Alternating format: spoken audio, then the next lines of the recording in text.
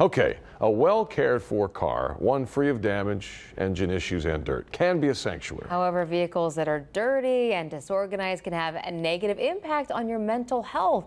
That's according to a new biometric study by HCD Research for Jiffy Lube. So joining us this morning, behavioral neuroscience expert Dr.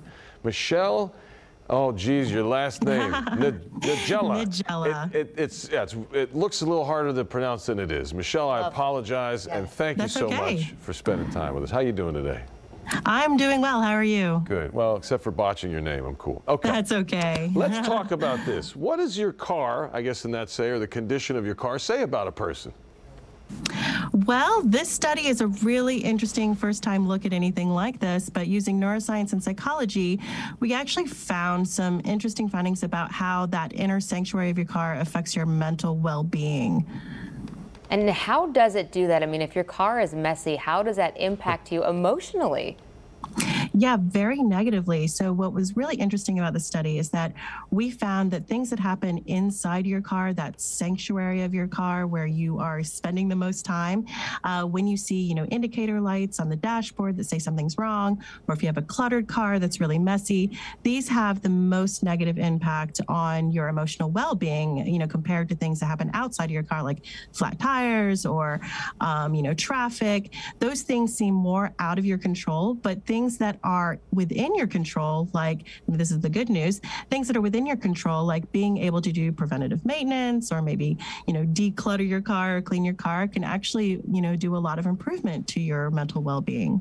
Interesting. Is there any connection between the negative feelings about the car and maybe avoiding getting it fixed or avoiding cleaning it?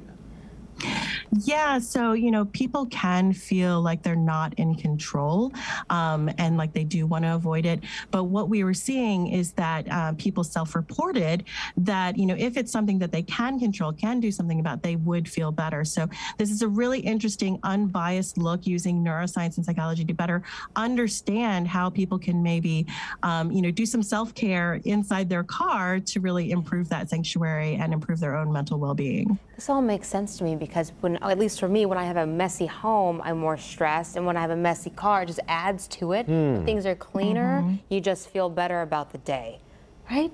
Right. Yeah. And, people spend a lot of time in their car, as people are going back into work or maybe with the holiday weekend coming up, you might be spending a lot of time in your car. And so these little preventative things that you can do, like preventative maintenance or maybe doing just a little bit of organization, can go a long way in self-care and making you feel better.